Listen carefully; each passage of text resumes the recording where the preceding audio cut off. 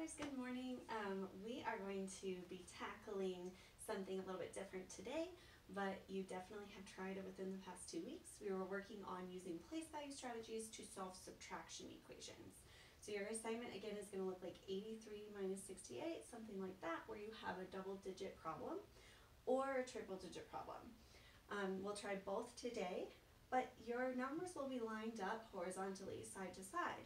However, your goal today is to work on making sure to show your vertical form and your place value chart. A lot of times last week we were showing just one or the other, or we were doing it all in our head. We really want to see that you can try some of these strategies, because when you get to third grade, your numbers are going to get bigger and more complicated. So we really need to be showing like, hey, I know how to do this. I have multiple strategies. I am a strong mathematician. How you show that is by sharing your thinking through strategies. So master these two this week. See if you can do it. Vertical form means up, whoop, there goes my marker, up and down. So we are going to stack the numbers. So say we got like 83 on top. We need to make sure that this number is on top, because when we have subtraction, we start with the whole or our biggest number. And then we take away the part that we need to take out. Okay, I'm going to come over here and say, okay, I'm building my place value chart, my hundreds place, my tens place, and my ones place. Okay, so now I look over here and I say, I have to build my whole into my chart and cross out the part that I need to take away. So let's see, let me build 83, 10, 20, 30, 40, 50, 60, 70, 80, 81, 82, 83. Let's double check. 5, 6, 7, 8, 8 tens. 1, 2, 3, 3 ones. I did it. Okay, now I might be ready to subtract, but first I check, do I have enough on top to take away what's on the bottom? I always check that first, because otherwise I can't subtract yet. I might have to rename my problem. Okay, so I have three ones, 3, and I have to take away 8. If I have 3 pieces of candy, can I give 8 to you? I cannot. I only have 3. Sorry. That's just not possible yet. So where do I go? Well, if I don't have enough for my ones place, the only other place in my number is my tens. So I need to go in there and say, okay,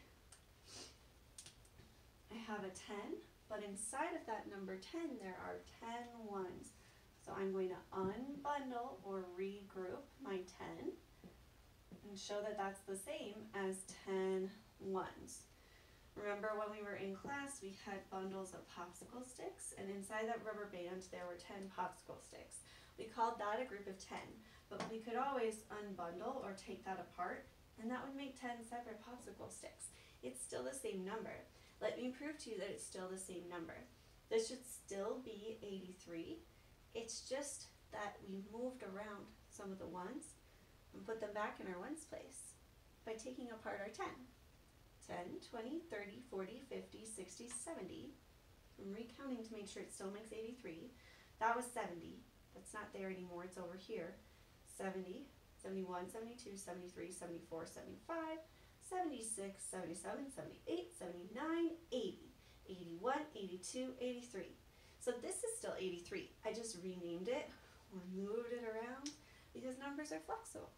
Okay? So now I needed some more ones, and I got them from the only place I could.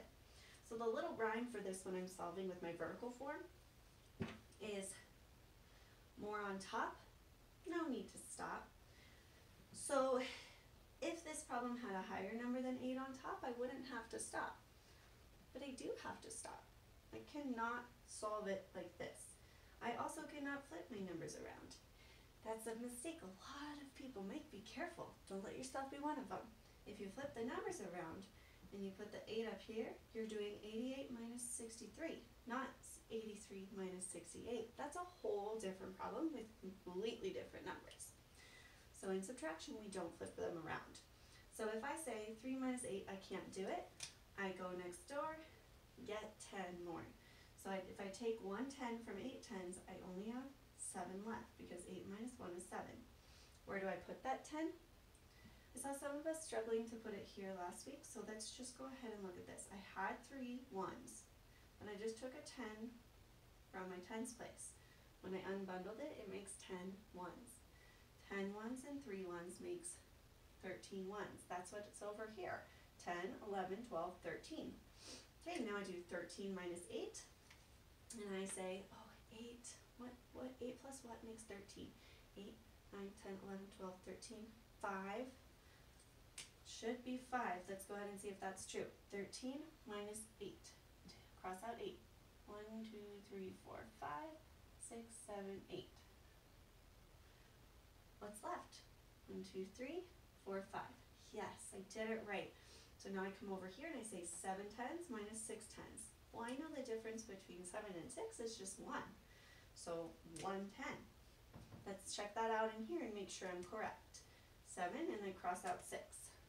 1, 2, 3, 4, 5, 6. Sure enough, I'm just left with 1 10.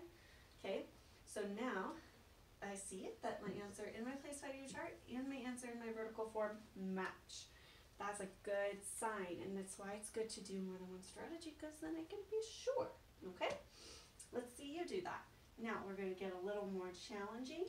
If you feel like that was pretty challenging already and you want to go try just your double digits, please go do that right now. If you feel like, nah, Mrs. Charrington, I'm going to go for it. I'm going to get those triple digit numbers. This is a little bit too simple. That's okay too. Let's try that. So our triple digit numbers are a bit bigger here. We're going to go with,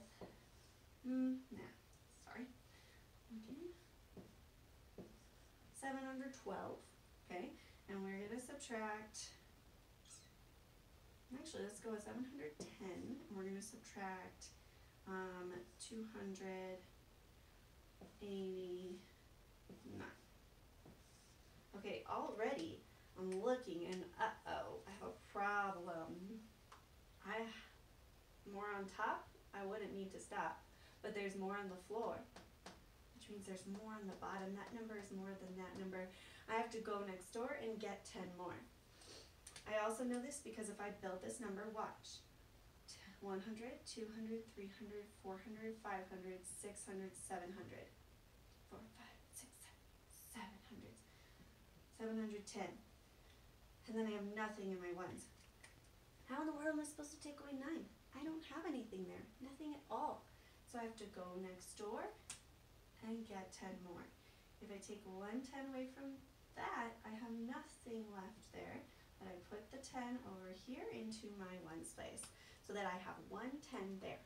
What this looks like in my chart is I go, okay, I don't have enough, let me unbundle or break apart one of my 10s to make 10 ones. In class when we showed that, we would go, let me unbundle it, because if I have a 10, my hands are together representing the 10, I break it apart and I have 10 ones inside of it. Okay, now I have enough to cross out 9 ones. Awesome, but I have to check that I have enough in every place and completely rename it until I'm ready to subtract. I'm not ready yet. More on top, then I wouldn't need to stop, but there isn't more on top, there's more on the floor. So I go next door and get 10 more. So I'm going to take this 7 in the hundreds place and say, if I take one of those hundreds out, I have 6 left. I'm going to put that 100 in my tens place. If I unbundle 100, I have 10, another 10, another 10, another 10. I have 10 tens, all of these tens. Okay, make 100. So it looks like this. We're going to put those 10 tens over here in my tens place. It looks like this. I have 100. I unbundle it to make 10 tens. Okay. Now let's check it out. I have 10 ones. That's enough. There's more on top. I don't need to stop anymore. I have 10 tens. There's more tens on top. I don't need to stop. There's more hundreds on top. I don't need to stop. I can do this problem now. But over here, what you should see is that you still have 710. You just put it in different places because 600s plus 10 tens is the same as, let's see, 600, 610, 620, 630, 640, 650, 660, 670, 680, 690, 700. And then there's 10 over here. That still makes 710. So now let's cross them out. Let's do it. 10 minus 9. Oh, the difference between 10 and 9 is just 1. Let's make sure. We have 5, 6, 7, 8, 9, and we have 1 left. Yes, they match. Okay, the difference between 10 and 8. I know it takes 2 more to get to 10 from 8. So my other part is 2. 10 minus 8 is just 2. Let's make sure. 5, 6, 7, 8. Took away 8. I was left with 2 10s. Yes, so far they match. Then I go 6 minus 2. Well, 2 and 4 more make 6. So let's see, let's cross out 2 of my hundreds. 1, that one doesn't count. That one was already unbundled. 1, 2. There's 4 hundreds left. Yes, my 2 match, and I can even make sure by adding back to check. 9 plus 1 makes 10 ones. 8 10s plus 2 10s makes 10 10s. Yes. 4 plus 2 does make 6. So 400 plus 200 is 600. That's how I'm positive that I got the right answer. Okay. Whoop, the whole time I had this up here. Whoops. So that wasn't the problem we were solving. We were solving 710 minus 289, and we found that it made 421. Let me connect that. So excited to see how you do today. Please show all your brain power. We want to see all the awesome strategies you can do.